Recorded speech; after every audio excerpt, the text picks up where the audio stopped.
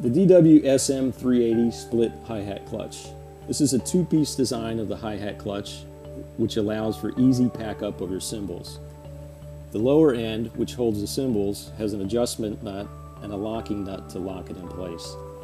After the cymbals are on, you simply lock these together and slide it on your hi-hat rod. To use the hi-hat split clutch, you're going to take these two apart, take the bottom portion and remove the nut. Once the nut is off, go ahead and take the felt off, leaving one on there. That will ride on the top part of the cymbal. Slide the shaft through there, put the felt back on, and then screw the nut back on. Pretty much the same as a regular hi-hat clutch. Now at this point, you want to get the tension of the cymbal to exactly what you like. At that point, go ahead and tighten the locking screw.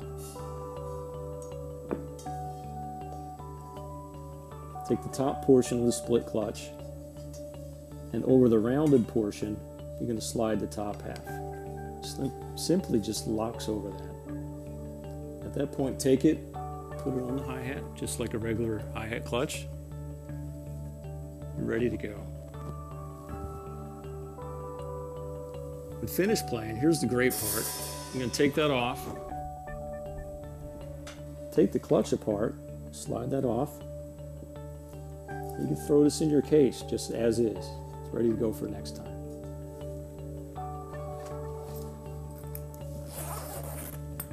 Just so you don't lose this piece, I throw it on the hi-hat rod and lock it in place.